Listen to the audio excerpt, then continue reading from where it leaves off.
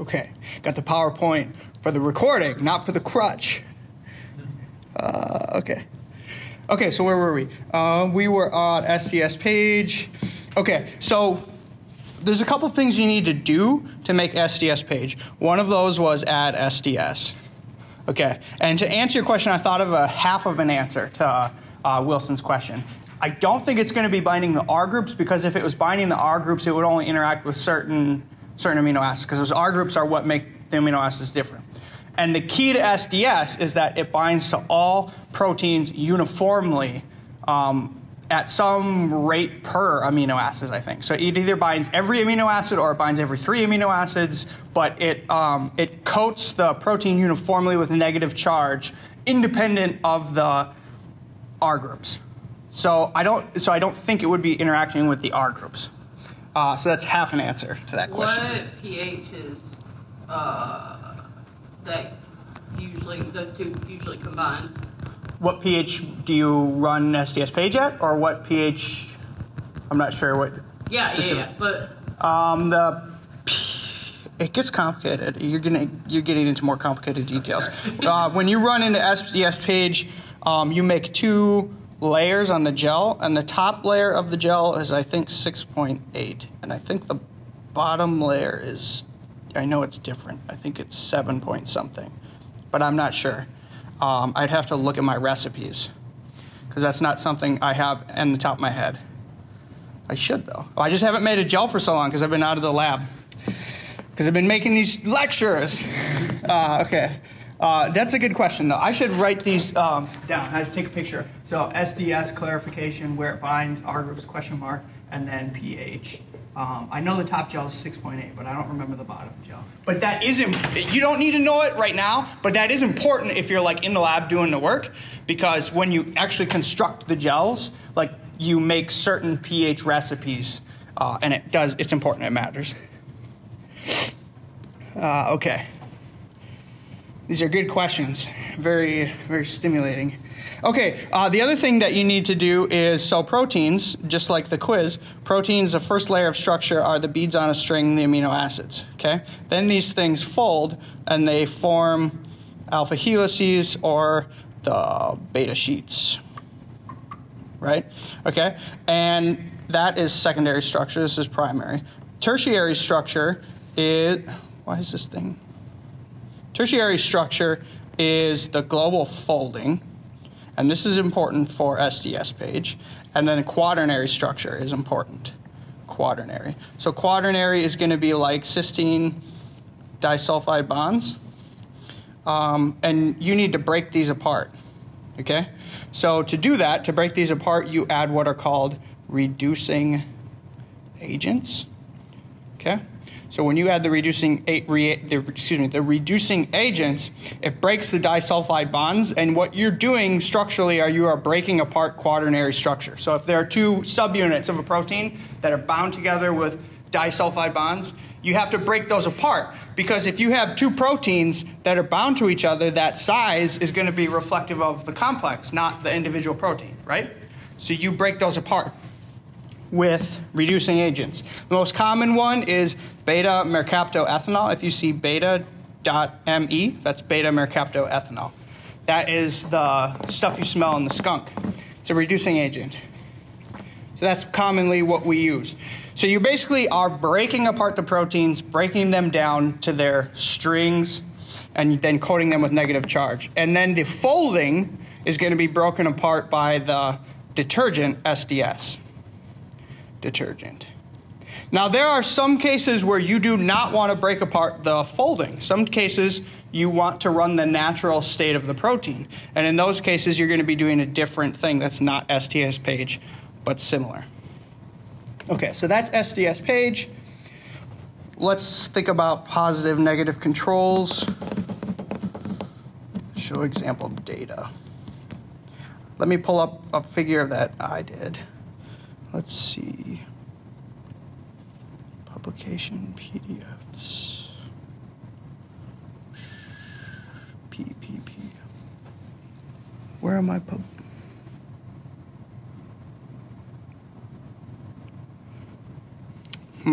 I'll draw it out. Okay. And let's do an example SDS-PAGE with a positive and a negative control. Okay, so one experiment that I did was we wanted to know, we were studying mosquito sperm. Okay, because that's one thing I do in my lab is we study ways to make sperm of insects sterile. And there's a particular bacteria that you don't need to know these details, I'm just giving you the context. There's a particular bacteria that lives inside the testes and it modifies the sperm in one way. Okay, so we wanted to know what protein is it using to modify the sperm. So what we did is we ran an SDS-PAGE gel. Lane 1 was a marker. Okay, the markers in this case, the same concept as the agarose gel, except in this case, you're looking at kilodaltons, which are the size of proteins. So you'll often do a marker from 200 to 10 kDa. Okay, so you want to know kDa, kilodaltons, is measurement of size of a protein. And then in lane 2, we put modified sperm, which was our test. And then in lane 3 was our negative control, which was unmodified sperm. And we wanted to know what's the protein that's modifying the sperm. So what we saw is we saw a bunch of bands of proteins of the whole cell, of the whole sperm cells. So all the proteins that are in the sperm cell, they came out in bands, but there was one protein that was unique in the modified lane. And we could tell it was unique because what we did is we looked for a difference. You look for something that's here, but absent there. Okay? So SDS-PAGE is a very simple way to just visually compare presence or absence of particular proteins. And oftentimes where you guys will see this, very, very often, a good thing that you will see is biotechnology. A lot of times what you're doing is expressing proteins. So you want to know if you build a plasmid and you put gene X and you have a promoter that you're going to turn on to express your transcript, which will get translated into protein X. A lot of times in biotechnology, we want to purify protein X. And the first step in the process is to check whether or not your plasmid works when you turn the gene on. Okay? So a positive control would be plus. There's different induction systems, which we're going to talk about. So I'm going beyond where I've taught you so far. But let's say IPTG, which is a sugar that turns on the lac operon. So the lac operon is run by a promoter. And if you add IPTG, it will turn on your gene X. Okay? So in one lane, you would run plus IPTG. And in the other lane, your minus control, you would have minus IPTG, no IPTG. And what are you going to see? In hopes, let's say gene X is exactly 50 kilodaltons. What you're going to see, hopefully, is you will see a big band here and nothing in the minus. Okay? And then what you're showing is when I add IPTG, it turns my gene on, I can make the protein, and then from then on I can purify, but now you know that it's working because you can see it on the SDS-PAGE. And yes, the stain, there's different stains, many different types of stains, but Avery was correct when she said Kumasi is very, very, very common stain that you will see. It's blue, and it binds to protein. So when you run this, gels will all be blue bands because Kumasi binds protein. And if you spill it on your shirt is made of proteins as well, and it will stain your shirt. What? Is it like one that stains your hands too? Or? Yes, it will stain your hands. So you can wear gloves, but it's not toxic. It's not like ethidium bromide, which will go into your DNA. So you wear gloves if you work with ethidium bromide. Okay, so now that you know SDS-PAGE, are we all kind of clear on that? Okay, now that you know SDS-PAGE, there's an elaboration of SDS-PAGE. What you'll see in molecular biology is there's a basic technique, and then there's things to make it more specific. Okay, so one of these is a Western blot. Okay, have you guys heard of that? Okay, so Western blot starts, step 1 is an SDS-PAGE. Okay, But a Western blot's job, in SDS-PAGE, you're looking at kind of like all the proteins that are in a sample, all of them. There's no specificity. If there's a protein there, it's going to be a band. In Western blot, you are looking for a specific protein, protein X. And the caveat is you need to have an antibody. Okay?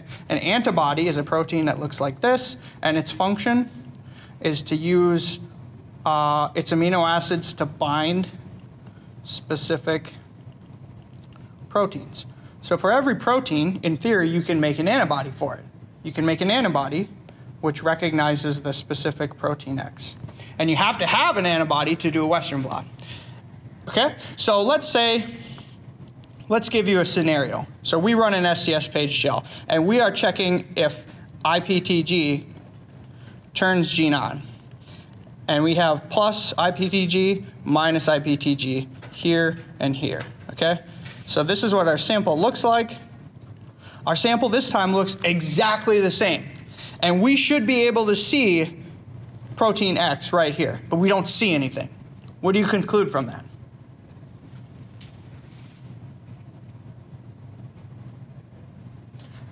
There's nothing there. What's the conclusion?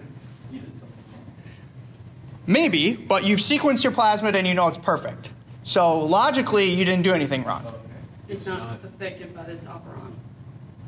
Or it's not turned on. Or okay, so yeah, these are all good things. Maybe it's just literally not there. Maybe there's something that's happening. Or maybe it's there, but it's hidden, or it's not concentrated enough, or it's very, very tiny amount, right?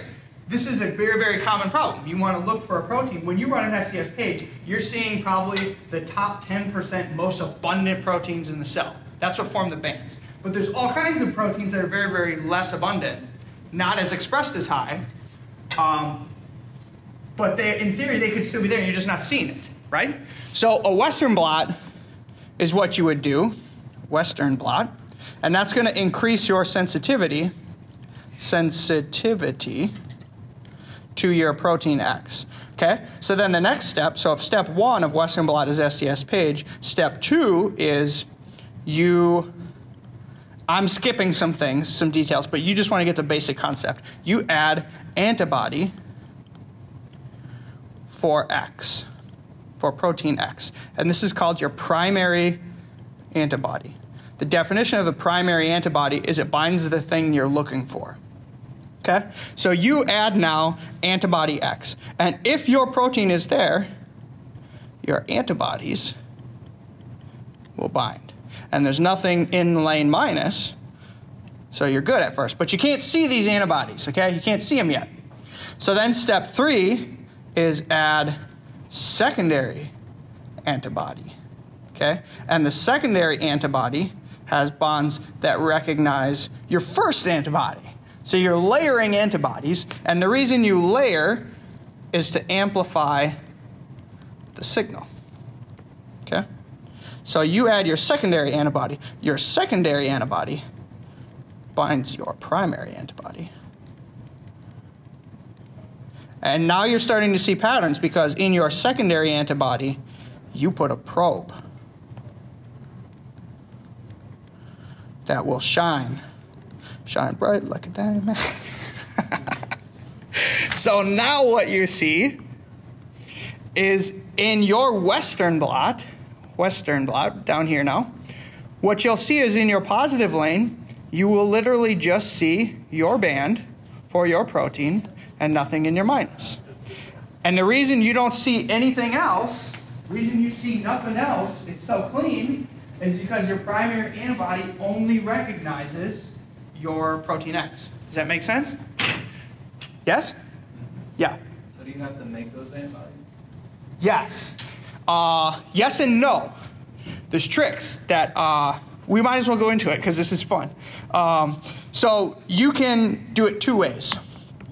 That's a very good question. Let's talk about the hacks. So the first way is you can take protein X and you can inject an animal with protein X into its bloodstream. And then you use that animal to produce its own antibodies. And then you can kill the animal, take all the blood, and purify antibodies that recognize protein X from the animal. Commonly what you'll see is rabbits. Rabbits are very good for making antibodies. You can do goats. And there's all kinds of strategies for making antibodies. So that's one way to do it. Second way to do it is there are what are called epitope tags. So if you're really concerned that you might not be able to see protein X, one of the things that you might do is in your plasmid A, gene X, you might insert what's called a tag. And a tag will encode amino acids that you can recognize by a known antibody that you can buy from a store. So oftentimes what I do, one is the harder route. It's a lot easier to add a tag. So oftentimes you'll see, for instance, flag tag. Flag tag, the amino acids are something like D, Y, K, K, K, K, D, K, something like this. So you basically program that into your gene X so that your start codon starts here, ATG, and then you put in your flag tag, and then you have what's called a fusion to your X.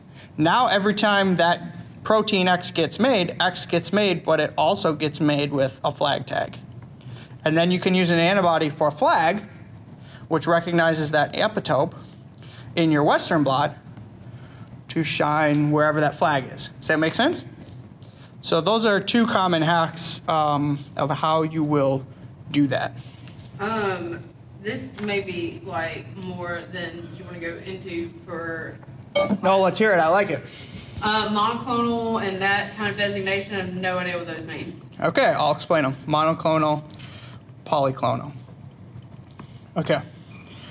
I'm just thinking if there's anything else I want to talk about before that. I just want to quickly, before I talk about that, define your primary is what you would make in an animal. And then your secondary, you'll see this in papers. So you have to be able to decode this information. So the primary would be, you'd see the nomenclature as anti or anti-X. So anti-protein X. Whatever the name of the protein was, X is a random variable. If it was GFP, you'd see anti-GFP. That would be your primary antibody. Now, if your primary antibody was made in a rabbit, your secondary antibody is something you just straight up buy from the store, and it's anti-rabbit. And what it's recognizing is actually the I think it's IgE, is the actual name of the antibody protein. It literally looks like a Y. Okay, and if it's from a rabbit, what you're buying in secondary antibodies is you're buying antibodies that recognize and bind rabbit IgE. Does that make sense? That's kind of complicated. So that does make sense. Okay, monoclonal versus polyclonal. Good question. So monoclonal is going to be very purified. So one of the things that, let's say you make antibody X by injecting rabbit with protein X. Protein X is this big globular thing. And rabbit, or whatever the organism is, but let's say rabbit, can make antibodies that recognize this region, and they can make different antibodies that recognize this region, and they can make different antibodies that recognize this region. And if you just straight up pull serum, which is the blood of the rabbit, you're going to get a mixture of antibodies that recognize your protein, right? So that would be polyclonal or monoclonal? Monoclonal. That would be poly.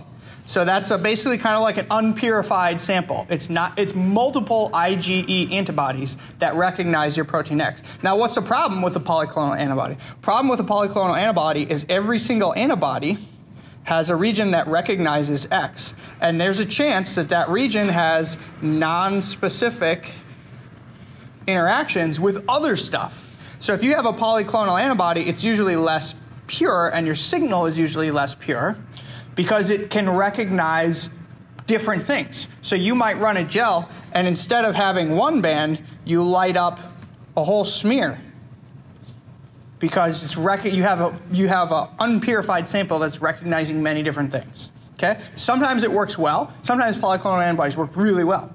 And there's an advantage because polyclonal antibodies can be very, very highly concentrated. Okay? But you can also make monoclonal antibodies. And in the monoclonal antibody, what you did is you took that serum and you purified out a very, very specific single antibody, IgE antibody. So that's monoclonal, very, very pure. Does that make sense? And all this is going to depend on the context of your experiment. Sometimes you don't need something. Sometimes quick and dirty is the best way to do it. Sometimes you need something extremely pure. All depending on the context. So that's antibody, primary, secondary, you got that. Show you the data. Let me show you data of a Western blot. Here's one of my papers. Let's see. Got a bunch of Western blots in here. Okay, so here's a Western blot. This is anti-ubiquitin. So what's your primary antibody? What's it recognize? It recognizes ubiquitin. So the primary is binding to ubiquitin. So what you're seeing here are, these are chains. You don't need to know this, I'm just as an example. These are chains of, I told you that ubiquitin can form chains. It's a peptide that forms chains. And each of these is changed. So this is, down here, monoubiquitin, one ubiquitin molecule. This is, what do you think this is? Maybe Two, diubiquitin. This is tri. Quad, 5, 6, 7. Does that make sense? So you're actually seeing a laddering of these ubiquitin chains. Let's do this one. Anti-flag. What are you seeing here? What's it recognizing? Flag tag. Flag tag. So here I made proteins. The protein X is actually called SID-A, and I put a flag tag on it. So what you're seeing is the tag, which is a representative of the protein X because it's attached to protein X. So here you're seeing antibody that recognizes anti-flag. Anti-His. Remember what His is from the first? Histidine. It's a His tag. So that's 6 histidines. So this antibody recognizes that tag, 6 histidines. Okay? So these are Western blots, and in each Western blot you're going to have a primary antibody and a secondary antibody. And all these secondary antibodies are anti-mouse because the flag and the His antibodies were made in a mouse. Does that make sense? If it doesn't make sense, I'm happy to slow down. That's just an example of Western blot data. So a Western blot is going to help you visualize a very specific target protein. SDS-PAGE is for, let's look at all the proteins that are in a sample. All right, almost done here. You'll see this patterns in molecular biology, okay? You have, again, I already said this, you have a basic experiment, and there's ways to make it more sensitive or more specific. So let's say you do SDS-PAGE on E. coli. Very, very easy, because we can just grow E. coli in soup. You literally just make soup and you grow E. coli. You can run those proteins. Okay, that's very, very easy. Imagine a scenario where you are doing SDS-PAGE on monkey sperm. It's going to be a lot harder to get protein from monkey sperm. Okay, so the sample is going to be very, very rare and very, very precious. So you might just want to run just a tiny bit because you want to save all that sample, which is so precious to you. Okay, so you might want to just run a tiny, tiny amount. Such a tiny amount that you can't see it with standard SDS-PAGE. You wouldn't be able to see anything if you stained it with Kumasi. Okay, one way that you might hack this is you can radiolabel your proteins.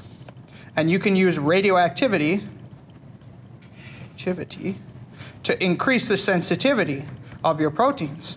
So one way you do this is methionine.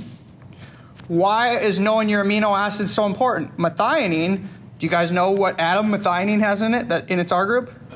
A sulfur. It's got a sulfur. And you can use radioactive sulfur, I think. I might be going out of my zone here, but I know you can make radioactive methionine. You make radioactive methionine. And guess what? Since all proteins have methionine at the start, as a start codon, all your proteins are going to light up with radioactivity. Okay? So it makes your SDS page much more sensitive. And the way that you develop this is you, instead of using like a fluorescent probe or like a stain that stains protein, you have a gel, or you have a film that's sensitive to radiation. And then if it senses radiation, there's a chemical reaction that causes it to light up. So you can produce these bands, and this is called an autoradiograph. So you will see radiation in papers that you read. And the reason you see it is usually because it's a very, very sensitive sample that they need very, very sensitive techniques to see what's going on. Okay? Immunofluorescence. Let's see.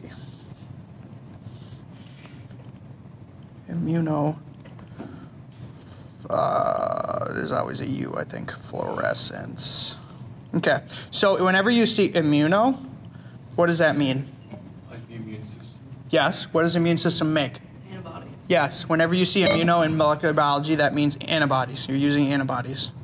And you'd do yourself a favor if you just read a chapter on antibodies. I'm not going to assign it, but just for the rest of your life, again, it's like you'll do yourself a huge favor. Because I never got that. Like, I never took like an immunology class. And it took me like 10 years to realize what IgE is, okay? So if you just like spend Wikipedia a day, not even a day, just spend 5 minutes when you're at home on your couch and read antibody on Wikipedia.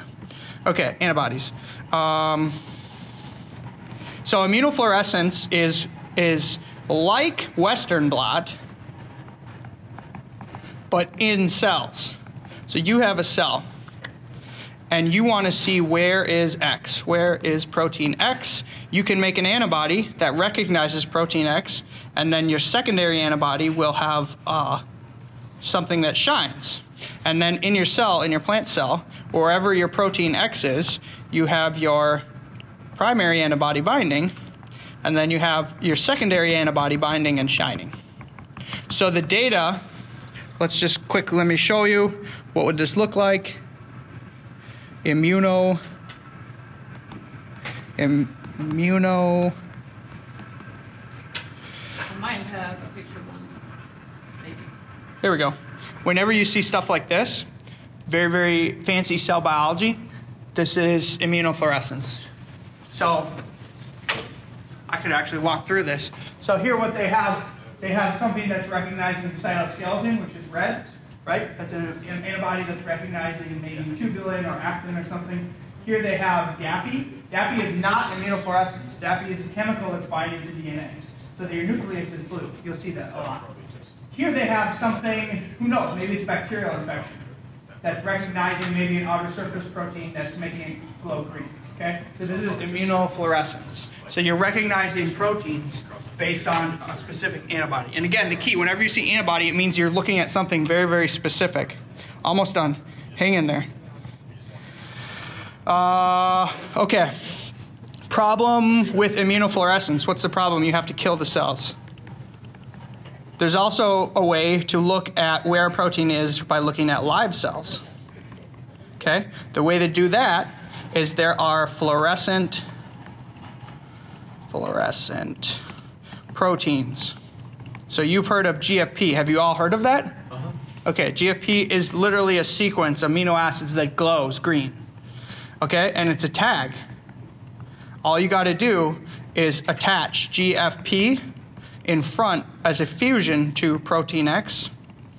And now wherever you look in the cell, you can look at live cells, and wherever the GFP is shining, it's attached to your protein X. Make sense?